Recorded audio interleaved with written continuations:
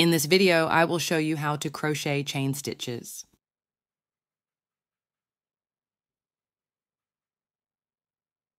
First, you need to put the yarn like a circle.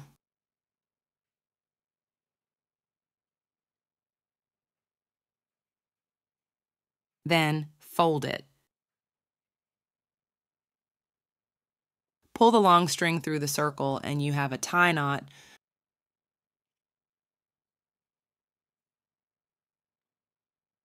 Insert the hook into the circle and pull to narrow.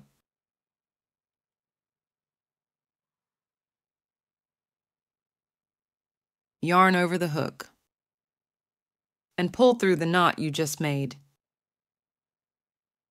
So you have the first chain. Again, we yarn over the hook and pull through the loop. So you can watch me to practice more. Remember to hold the stitches you just made.